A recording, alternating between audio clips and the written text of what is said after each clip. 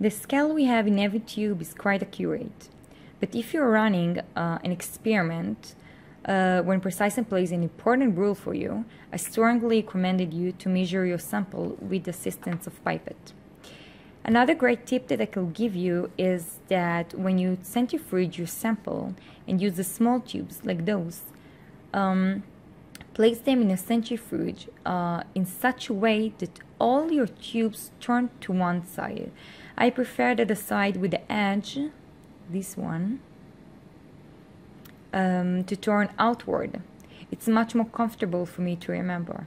I will show you. Okay, so this is what I'm trying to explain to you. You can see here that the edge of the tubes come outward. And why to keep them at the same side? Sometimes our pellet, and you have to agree with me, is careless. And to ensure we don't draw it with the soup together, we will draw the soup from the side that was inward, not from the edge, from this side.